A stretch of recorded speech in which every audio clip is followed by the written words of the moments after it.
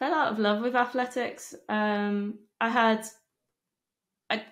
There were a lot of things going on. I was a teenager. I wanted to kind of focus on being a teenager. My brother was in a band at the time, and we used to go out and watch his gigs quite a lot. And I think I just, I fell out of love with it. There was not really much competition for me at my level, and so I wasn't getting pushed. I wasn't getting the same enjoyment, and in some ways, I just didn't feel the love for it. So went off to university, and kind of, again, it kind of shows my focus was more on becoming a physiotherapist.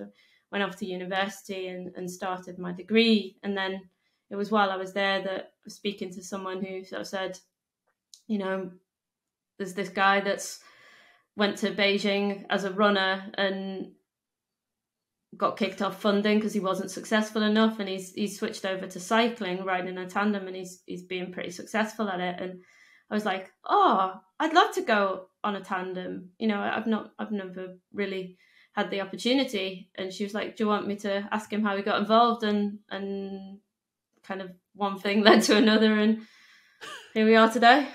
Yeah, you married that guy. Amazing. It's quite taking your work home with you.